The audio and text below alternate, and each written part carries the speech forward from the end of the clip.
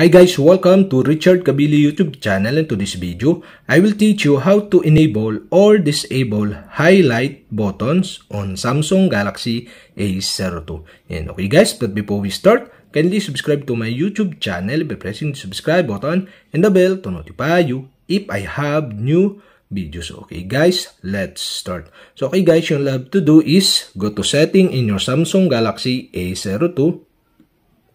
In settings, scroll down and go to accessibility. Okay, tap this. Here in accessibility, okay, go to visibility enhancement. Okay, tap this. And okay guys, here in visibility enhancement, in color and clarity section, you can see the highlight buttons, and on the right side you can see the switch button. And okay guys, to enable the highlight buttons on Samsung Galaxy A02, you'll have to do is switch on the switch button on the right side. And that's it. Okay, we have successfully enabled the highlight buttons on Samsung Galaxy A02. And okay guys, to disable again, you'll have to do is switch off the switch button on the right side.